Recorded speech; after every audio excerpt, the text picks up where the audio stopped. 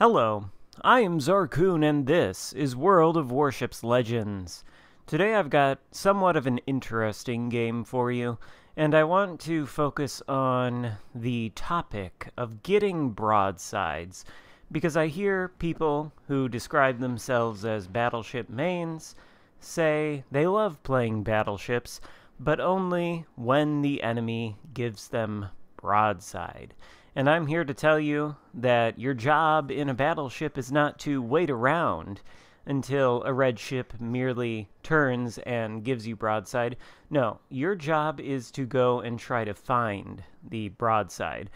And this is an interesting game because it's going to contrast between what I do and between what 3 or 4 enemy battleships do.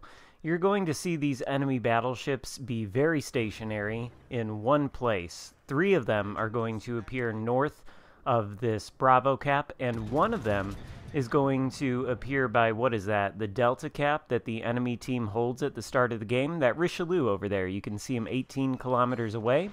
He is going to sit there for the entirety of the game, while 3 battleships push toward the Bravo cap, bow in, facing south.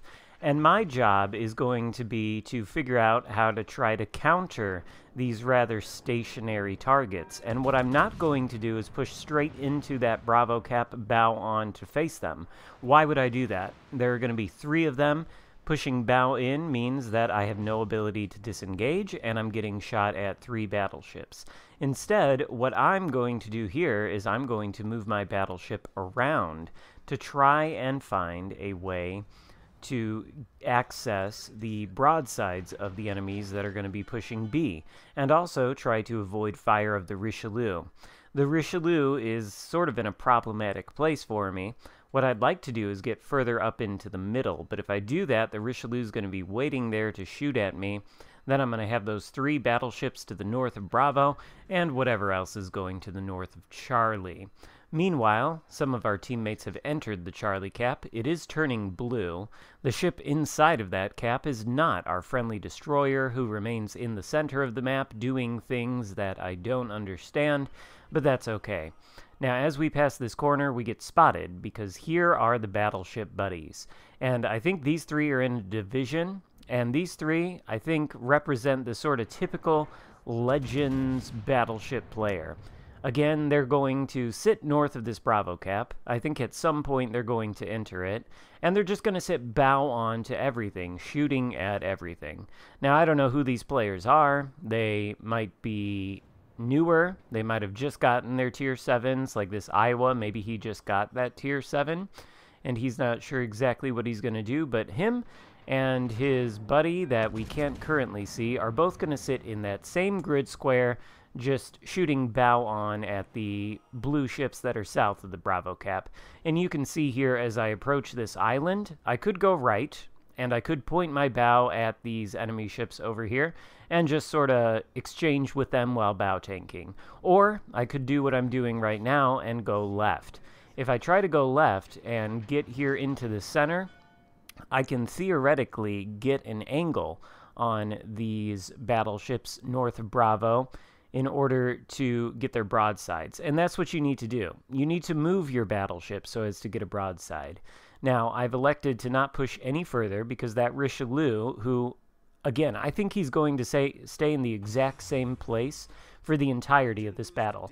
This is not effective. This is not what you want to do with your battleship. You want to be constantly, well, maybe not constantly, but you want to be moving it around to try to find better positions where you can access broadsides. You don't just park yourself at a cap circle like the enemy battleships to the north of Bravo, or even the friendly battleships to the south of Bravo.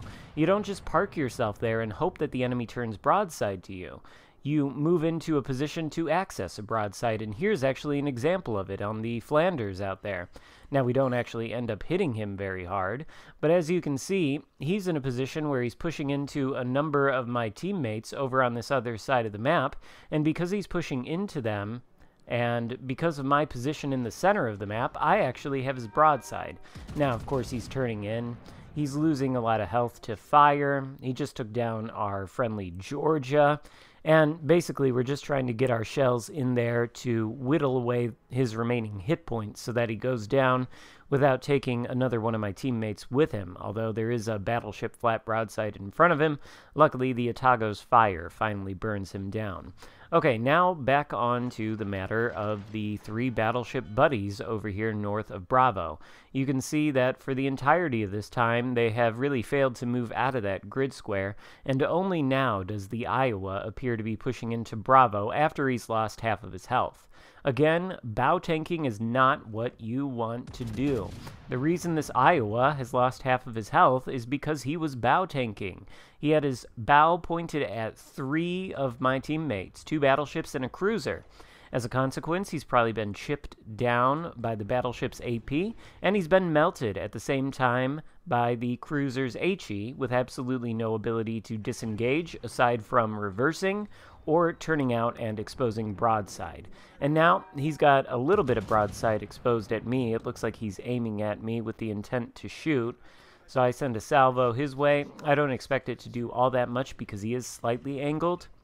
But now that the enemy herd has sort of been thinned out on the other side of the map, I feel a little bit more confident in pushing up into the center, which has been my intention for the entirety of this game so far.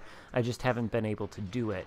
The cruiser inside of Charlie turning it red complicates things a little bit, and we notice a Kansas out there who is almost totally broadside to us, so we're going to keep him in mind. Probably going to take another shot at the Iowa, but we are turning our guns to the port side of our ship, with the intention that we may turn right and we may go around the island, or we may continue on this straight course and shoot at the Ochakov in the Charlie cap when he gets spotted again. We do want to prevent him from taking the Charlie cap. That is our only cap at the moment, but the Kansas, he's still broadside. It looks like he's trying to retreat from this situation, and this is the perfect opportunity to get a shot on him. And so we do, and it does manage to take him out. For our first kill of the game, actually. We're up to 64,000 damage. Now at this point, this Iowa is alone. The previous Iowa has been taken down, and this guy is alone in the cap. This is the kind of situation where you push bow in toward the enemy, when you can guarantee it's a 1 versus 1 or 1 versus 2. In this case, the Iowa versus me and the Alaska. If I've got the superior numbers, I know I can push in. Now, I'm not pushing in right at this moment. I'm actually turning out, but I do plan to make a turn back in. This Iowa is about to turn broadside to me in pursuit of this Alaska, and as soon as he does that, we will have created a bit of a crossfire here.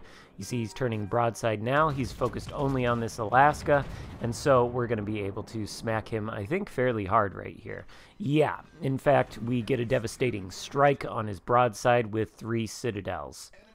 So this is, well, we can draw a couple of conclusions from this game, I think, even if on the face of it, it wasn't especially spectacular.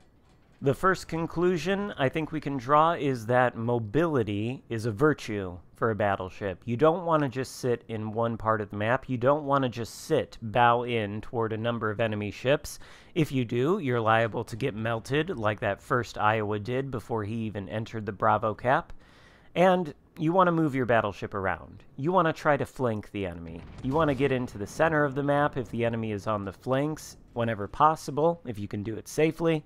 And you want to just move your battleship around the map to try to acquire broadsides. It seems like a simple concept to me, anyway, moving your battleship around. After all, it does have an engine, but I don't know that it's actually a simple concept based on just the number of times I hear battleship players casually say, oh, this would have been a great game if the enemy had given me broadside.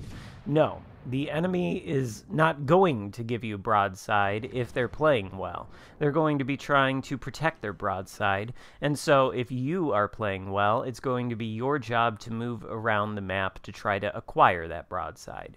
And we have moved around the map a fair bit for this game. We've done 130,000 damage. It might not seem like anything spectacular or out of the ordinary or unusual. You might even be wondering why this game is appearing on YouTube, because frankly, it's just so honestly average, although we do get the high caliber there with the shot on the Richelieu.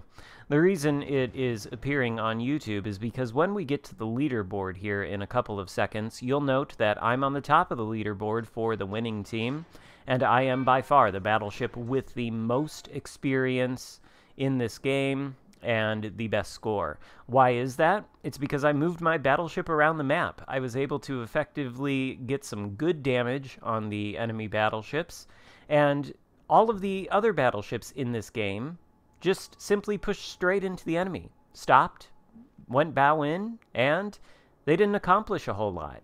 And you don't accomplish a whole lot if your first resort is to go into the enemy, bow in, and just sit there. It's not effective. It's something that I think people really, really do need to get away from. And with that, the Richelieu goes down, the game ends, we can take a look at the leaderboard, and we can see that I've blown away the score of all the other enemy battleships in my Georgia. And that is because I moved the Georgia around. So that is my message to you today. Move your battleships around. Try to find broadsides. Don't wait for them to come to you, because often they won't. I hope you enjoyed the video. If so, give it a thumbs up, consider subscribing if you haven't already, and I will see you next time. Goodbye.